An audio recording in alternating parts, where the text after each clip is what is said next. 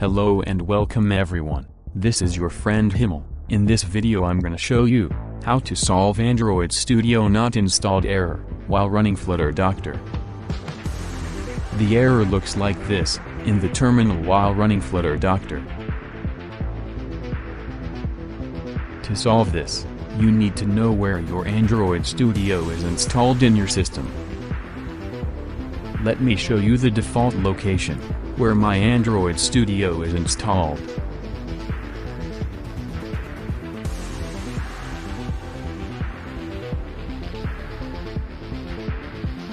Make sure that your Android Studio location is same as mine. Now we need to run a command, giving the path of Android Studio to Flutter.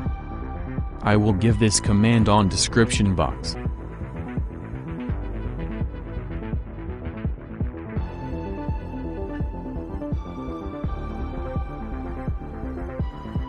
Now close the terminal and the code editor, if it is opened.